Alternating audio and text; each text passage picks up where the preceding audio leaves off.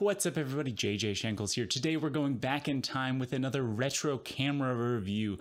Let's go back to the camera wall. This is the one we want.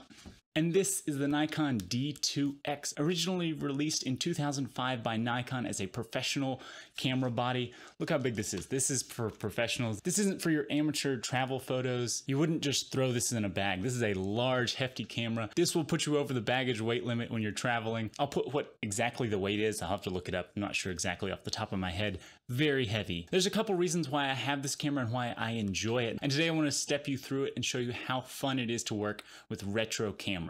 First off, this camera is a huge step up from the Nikon D1 series. The D1 series used a different battery system. It's a nickel acid battery, I think. Basically, they don't hold a charge very well. Even original batteries, I've read reviews that when the camera came out, it still didn't last near as long. But this camera system here upgraded to a lithium battery, so you can buy brand new batteries. They're still making batteries that fit this system because it was the same battery that carried forward into the D3. So that alone is a great reason to buy this one over the old one. If you actually want to use the camera, the D2 will be a better purchase than a D1. D1s are hard to use because of the battery issue. But another reason why I have this camera is the price. Originally in 2005, this was released for $5,000, but off eBay, I paid only $200 to get a really good copy. A more rough, well-used body would go for only about $100.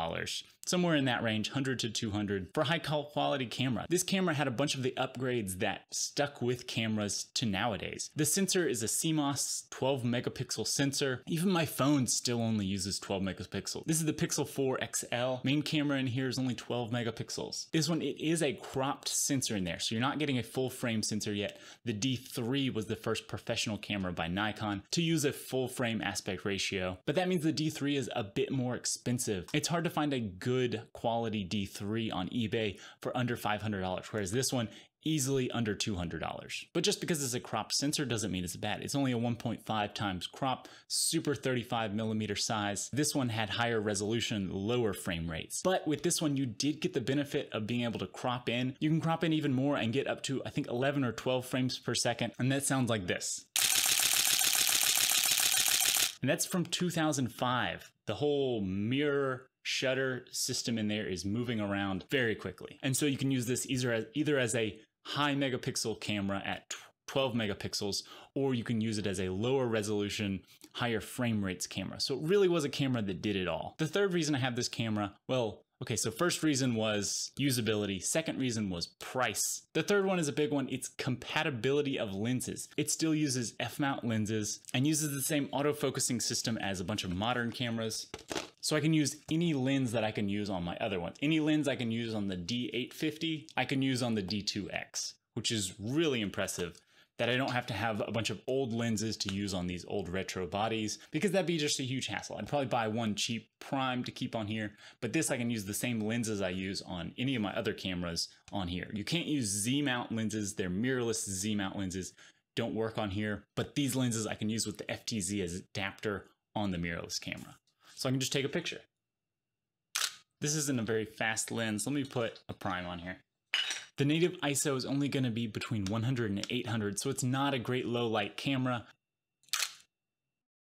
So now I want to take it over here and show you guys some test shots of it. I did want to mention I'm not the world's best photographer. That's why I'm using the D2X and not a modern D5 or D6. But this is a review of the D2X to show you how much fun it can be for anyone to use, even for non-photographers. One thing to note about this camera, the back screen here is a huge downside to it. It's only a 2.2-inch screen, really low resolution. It looks like a very old system you're working with here. There really aren't that many menu items in the menu. It's great that most of the controls are physical dials or buttons situated around the camera. It's a great camera to learn on because everything you do is a physical action to change. The one downside, the screen on the back really isn't that good for checking your pictures. It's good for checking composition, but the colors aren't great on there, and it's so small, it's kind of difficult to check focus even. You can zoom into the picture to check focus, but it's gonna be so much better when you take the pictures and put them on a real computer monitor, blow them up nice and large. Also, this back screen has a color shift. It's documented online from a bunch of other reviewers that there's a bit of a green shift in there, so the white balance of the back screen isn't great. So it's not going to be the best way to judge how your photos are looking until you take them to the real computer. Another huge perk of this camera is the ergonomics. Having these professional bodies being almost a perfect square, you get a great horizontal grip and vertical grip. Both of them work great. You get your own dedicated dials and shutter buttons while holding it vertically or horizontally. So if you're shooting a bunch of vertical pictures, you could hold it like this all day. It's only slightly less comfortable than vertical. Both feel great. It's such a large, hefty body. You get a great feel in your hand. Another great feature you get only on professional bodies is that there's two LCD screens. So up top you have a screen, your shutter speed, your aperture, how many shots left, your battery card, sort of options like that.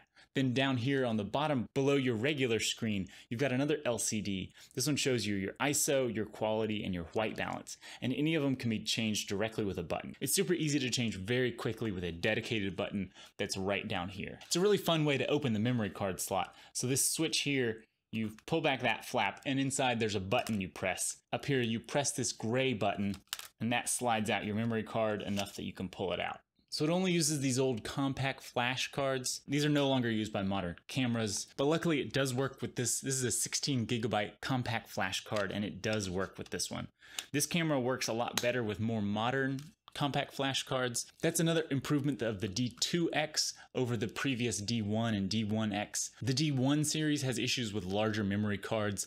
I think the D1 has a limit of only working with up to 1 gigabyte memory cards, so you have to use really small compact flash cards, which are really hard to find nowadays. But this one I do know works with this 16 gigabyte card. I'm not sure the upper limits, but I know it works with this one. But that about wraps up our review of the D2X in 2020. Retro camera, 15 years old. Overall, I think this is an amazing learning tool and at a really great price. I know I've learned a lot through this camera. But anyway, I hope you guys enjoyed this review. Let me know in the comments down below if you guys have used retro cameras and how much you enjoy them. And while you're down there, if you would hit that like and subscribe button if you enjoyed this video. And if you didn't, hit that thumbs down and let me know in the comments what you think about it. But anyway, I hope you guys have an amazing day out there, and I'll see you in the next video. Go Toaster out.